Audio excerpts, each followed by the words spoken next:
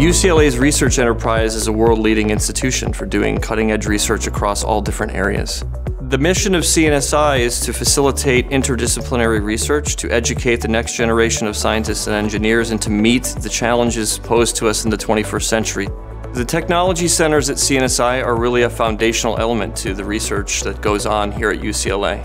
The CNSI will focus on nanoscience-related research. The idea of CNSI is to bring in the technology together under one roof. What fascinates me is the interface between chemistry, biology, and drug development, engineering, science. To top it off, really good students that you can teach, but also the interface between academia and industry.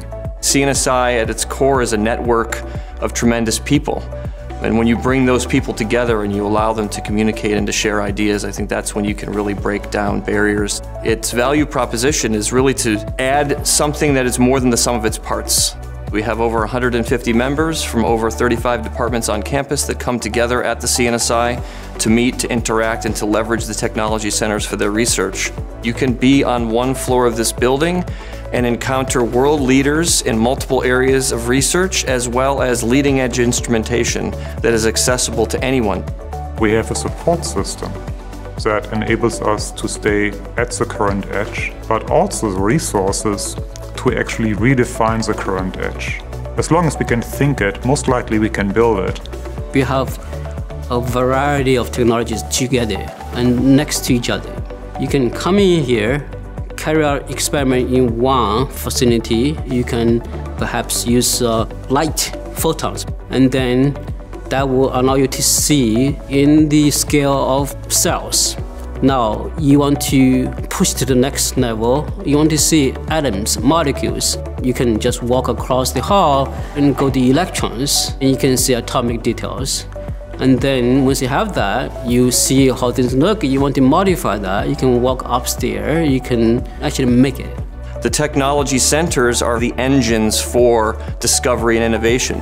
There are many facilities across the world that have leading-edge instrumentation, but there's more to enabling discovery than just having the best equipment. You need to have people who not only know how to use it, but are willing to teach others how to use it. What really interests me about this here is the translatability of our research that's going on at all times. Translation is a concept where you're taking the products of basic research and you are moving the products into where it's applied. New materials, new drugs, new treatments, new ways to measure health and disease. There's no question that there are societal needs that technology can seek to address. We have a mantra here at CNSI that if you can't buy it, you build it. We develop new technologies to make existing equipment do things it wasn't designed to do, and bring new, unique capabilities to bear that gives our faculty a competitive advantage in their research. The answer is never, you can't do that. The answer is let's figure out how to do that.